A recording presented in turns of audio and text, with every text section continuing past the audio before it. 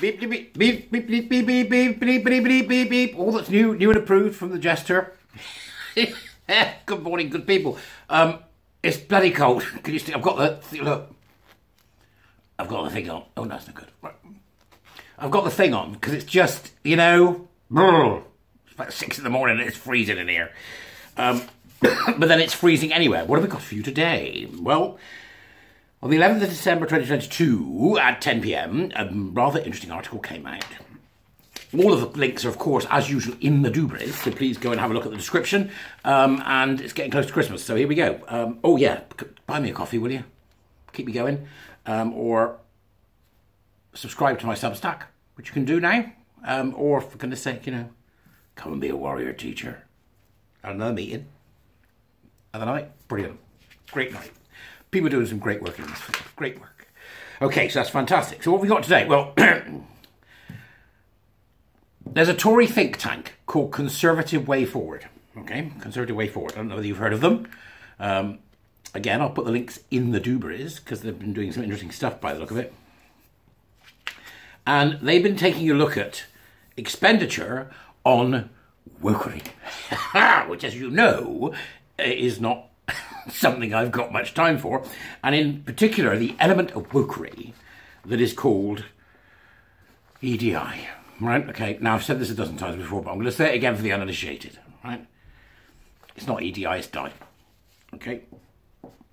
Right, it's not EDI, it's DI. EDI is equality of opportunity, diversity of thought, and inclusivity in action. If you want to change something, turn up. DI is diversity of immutable characteristic, inclusivity in the in-group, and equity or equality of outcome, which, as we know, most of you will know, is murderous, right? So what they're actually talking about is DI, and I do wish they'd get this right, because most practice is DI, not EDI, right? There's not enough black people, there's not enough white people, there's not enough gay people, there's not enough disabled people. It's all that kind of, you know, let's level everything out nonsense, right? So this particularly difficult situation has meant that these people at the Conservative Way Forward have done a little bit of the old diggings and finding out what's going on, you see, in this particular situation in the UK. So let's have a quick look at it. Bear in mind, please, that the first rule of equality, diversity and inclusion is that people have the right to be left alone. That's it. That's it. That's rule number one. All right, just so you know. Again, I'm sure I've said this before, but, you know, let's keep going anyway. So, now, research by Conservative Way Forward, a Tory think tank, says this cost the taxpayer for the civil service days wasted on equality and diversity training. It's cost the taxpayer 150 million a year. 150 million a year. That's surreal. 150 million a year. I can't, it's just, what? To do what? Shouldn't cost that. All it needs is a video that tells the historic and social context of how we got where we are in regards to equality. And then good recruitment practices within the HR department. You don't need EDI departments. Why are they doing this? Oh, of course. It's actually got nothing to do with EDI. It's DI, and it's actually about cultural Marxism. There you go. That's why they're doing it. So this also included, wait for it, 24 days a year spent by the Intellectual Property Office. I've got problems with that first word. They spent 24 days playing a game called the Respect at Work board game. This is adults. It's the Intellectual Property Office. Playing a board game called the Respect at Work board game. I want it. You know, I want it. The Respect at Work board game and almost 1,500 staff days spent by the London Fire Brigade on equality training. 1,500 staff days. What? The report reveals that public sector organisations employed 10,000 members of staff to deal with issues focused on equality, diversity and inclusivity. The public sector is building a socialist state at the heart of Britain. They're becoming a socialist state. This is what happens when behemoths, and it could equally be said of a behemoth that is corporate, behemoths, when behemoths are given free rein to do what the hell they want, they end up corrupted. And we've got corruption across the board, folks, right? 10,000 members, 10,000 EDI drones. It's like something out of a horror film, isn't it? Right? These roles set the taxpayer back. Here we go. It gets even better. This is just incredible. 427 million a year. That's 427 million. What? That's right. And the average EDI employee receives an annual salary of 42,000.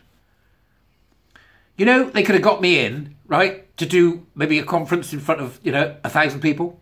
Here we go. Here's how we got we are. Let's celebrate the good news of, what we've done. HR should be dealing with any recruitment and discipline issues regarding discrimination. The rest of it you don't need. The rest of it you don't need, right? Okay, so they're paying these people 42,000 and the average nurse's salary is 34. When a country's priorities, well, not a country, but when an organisation's priorities are that fucked up, then somebody has to start asking some questions. And thankfully, the people at the Conservative Way Forward have done so. Right. Right, it says British taxpayers face the highest burden since the Second World War, which is true, we do. It's getting worse. But millions of pounds from the public purse are being spent on damaging and politically motivated activities. Ta-da, there it is. The think tank's research is based on an audit of government accounts. They've audited the government accounts and they've done freedom of information requests to 6,000 public bodies. This is not two people in a room, going, which way's the wind blowing? This is a serious piece of research. So they've done it audit of government account and freedom of information requests to 6,000 public bodies, covering spending on EDI initiatives in government, arm's length organisations and contractors, including the company building the HS2 rail link.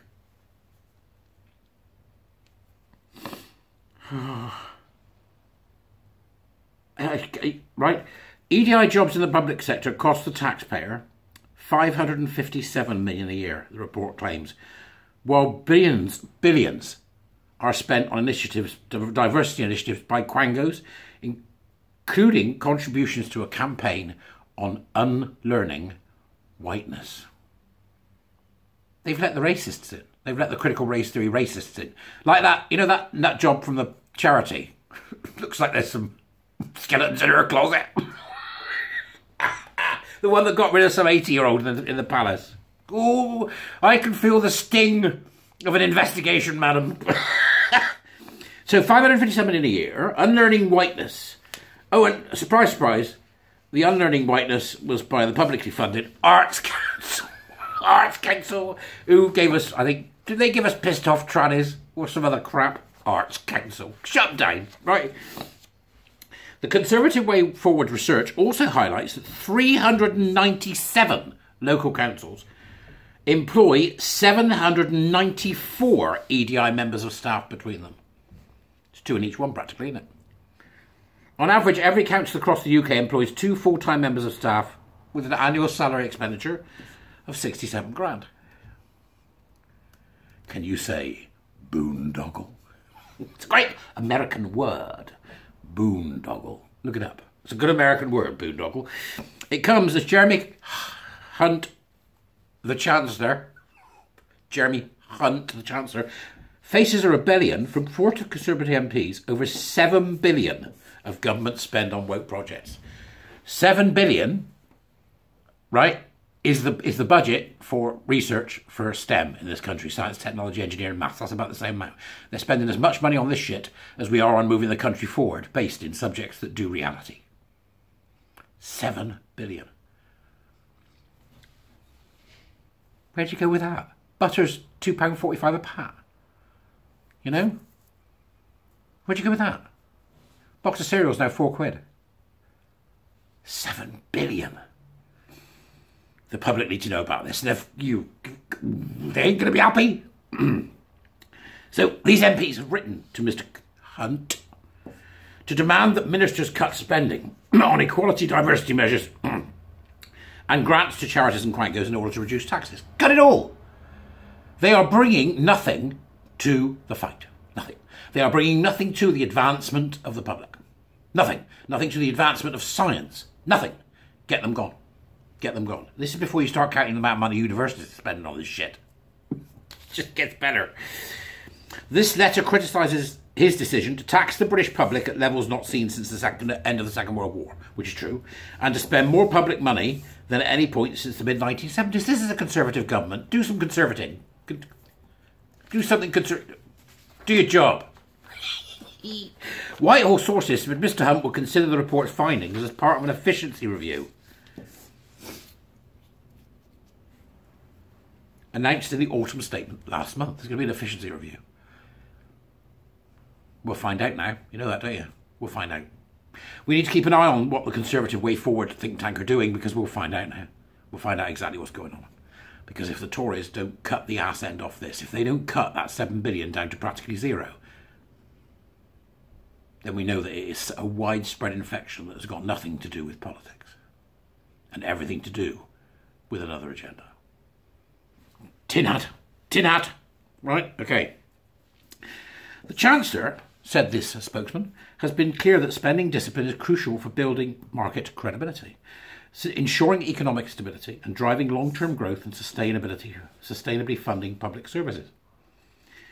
Value for money remains paramount for the Treasury to help manage pressures from higher inflation and keep spending focused on the government's priorities. Departments will continue to identify efficiency saving in day-to-day budgets. Not happy with that statement, but then we don't know what they're really going to do we? To help departments do this, the Chancellor is launching an efficiency and savings review. This will include reprioritising spending away from lower value and low priority programmes.